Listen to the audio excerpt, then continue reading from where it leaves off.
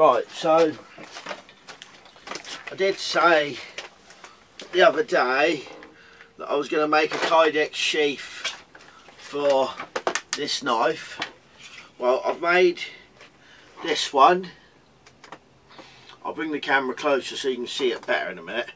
I've got to remember all this stuff to say. I got the proper kydex eyelets, rivets and the setting tool from knifekits.com. I had to pay customs charge, but that's nothing to do with knife kits, that's our UK border force. So anyway, I got those, and I'd also ordered some kydex, which I have got that as well, that's down here. I've got some more kydex from eBay. So this is what I've made so far. Just going to bring the camera closer into the light a bit more. You can see it a bit better.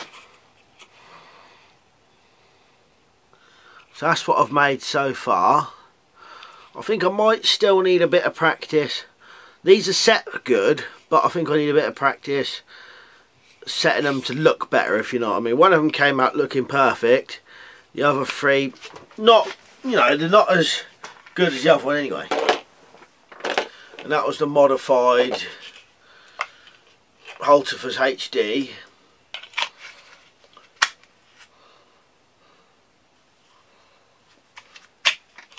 I did make one of these before and it was so tight I could never get it out, and that was partly, I think, due to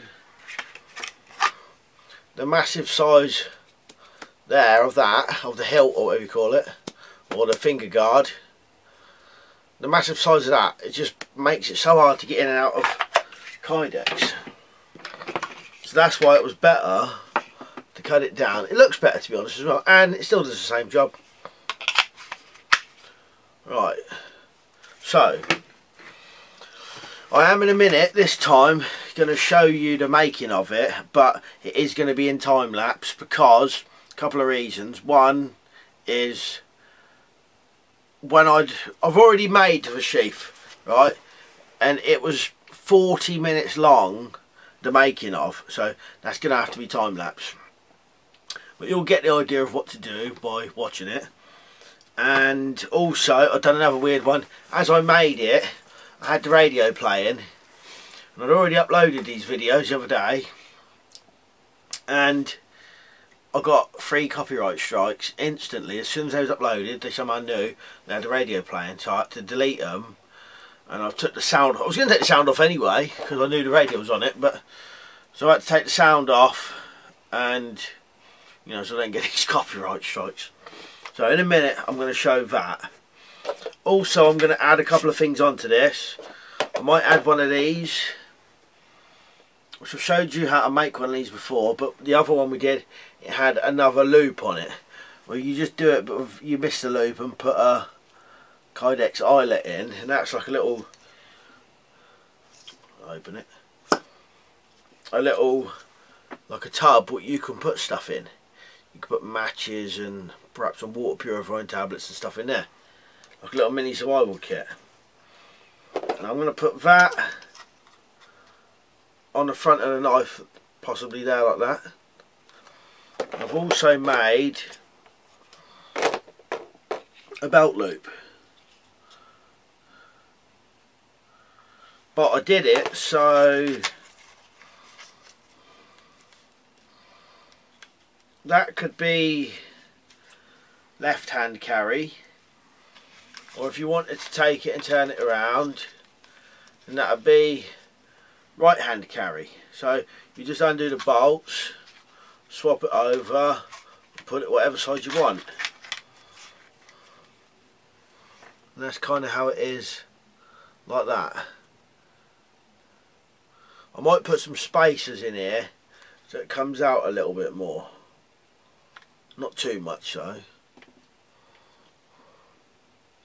So I was quite pleased with that, how that came out.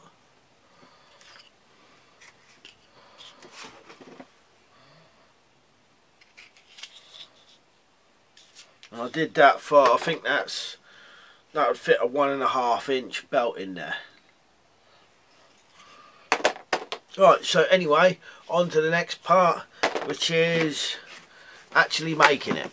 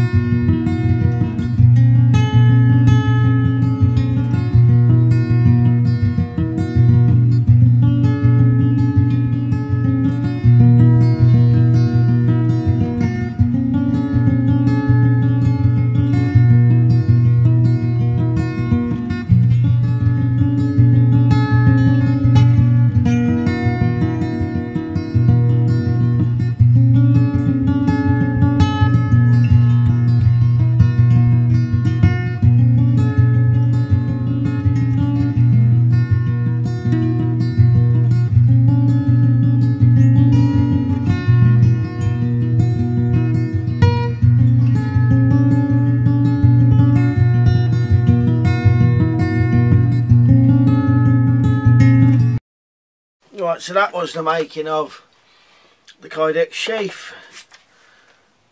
I'll finish this off and then we'll do some other videos about it, and I might do a video of how to make a belt loop or something.